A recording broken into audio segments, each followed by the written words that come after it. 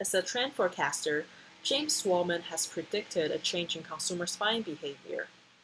That is, from being a materialistic shopper to an experientialist shopper. In his fascinating, thought-provocative, and convincing book titled Stuffocation, he draws examples from real-life stories, research analyses, statistics, as well as history, and explains how people from the developed countries are starting to feel suffocated. Stuffocation is an unhappy feeling, as if you are drowning in your cluttered home, suffocated by all the stuff you have accumulated over time. After Industrial Revolution had created the problem of overproduction, mass consumption was encouraged.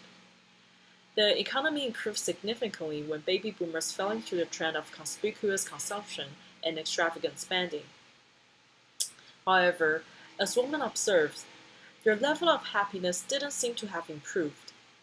Instead, they are feeling stressful and are burdened with the stuff they bought and the debt that comes with it. Studies show that materialism also leads to negative psychological states such as dissatisfaction with life, social anxiety, deficit disorder, conduct disorder, and narcissism. Ultimately, Wallman's book is trying to prove a better way to pursue happiness, a prolonged happiness that is, by switching from being a materialist to experientialist. Experientialists seek happiness and pleasure by doing activities that create memories. Spending money and buying things make us feel good, no doubt about it. But according to research, the good feeling can only last for about 6 to 8 weeks. After this period of time, our excitement over the new item we have bought fades away as we become accustomed to it. However, experience, especially the good ones, can lead to long-term satisfaction. And people tend not to get bored of happy memories like we do with a material object.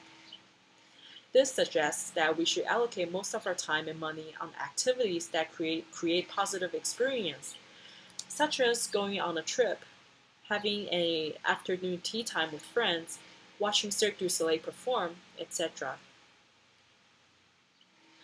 Drawing from my own personal experience, I strongly agree with Wallman on how experiences are able to make me happier than possessions.